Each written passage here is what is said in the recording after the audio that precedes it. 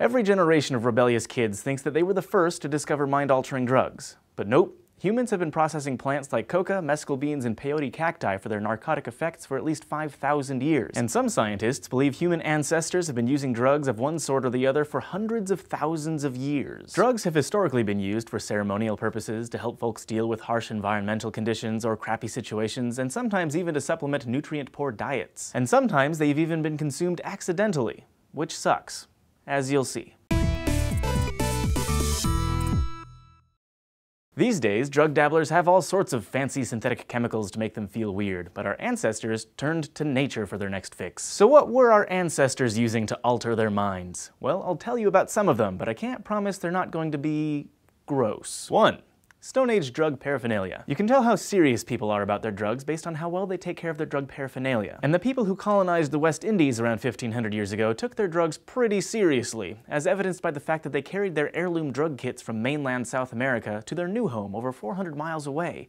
These ceramic bowls and tubes were probably used for inhaling the hallucinogen jojoba. 2.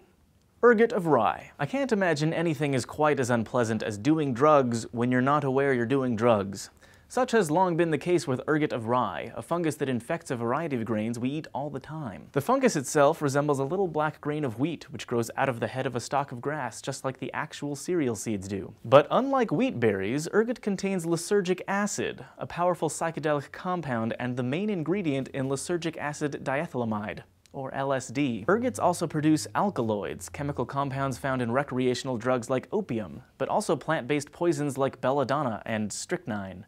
Ergot alkaloids are pretty toxic to humans and other mammals even if taken in moderate quantities, and they can cause a lot of horrible side effects like gangrene, miscarriage, and total out-of-your-mind trippin'. So throughout history, ergot outbreaks have happened in agricultural communities. People would just go bat crap crazy all of a sudden. No wonder people started blaming witchcraft. 3. Reindeer, mushrooms, and men. There's a lot of folklore surrounding the fly agaric mushroom, the psychoactive toadstool found all over the northern hemisphere. It's basically the mushroom you picture when someone says mushroom. And they're pretty poisonous, but that hasn't stopped shamans in different cultures from using them in religious rituals since time immemorial. Take the Sami, the indigenous people of Scandinavia and northwestern Russia. They devised an ingenious way of getting rid of the toxins. They filtered them through their reindeer. Turns out reindeer really love fly agaric mushrooms, and though it's tough to know whether they actually make them high, reindeer go to town on them. They'll even paw through snow to get a good hallucinogenic toadstool, and though Sami shamans would sometimes take one for the team and eat the mushrooms themselves, rather than risk dying, the Sami did something kind of neat. They let their reindeer eat the mushrooms and then harvested the, byproducts. The psychedelic compounds in the mushrooms just pass right through the reindeer, so the Sami people collected the urine and drank it, and enjoyed themselves. Win-win for everybody, reindeer and humans alike, unless you consider drinking pee not a win-win. Thanks for watching this episode of SciShow. If you have any questions or suggestions, you can leave them on Facebook or Twitter or down in the comments below. If you want to keep getting smarter with us, you can head on over to youtube.com/SciShow and subscribe. Don't do drugs.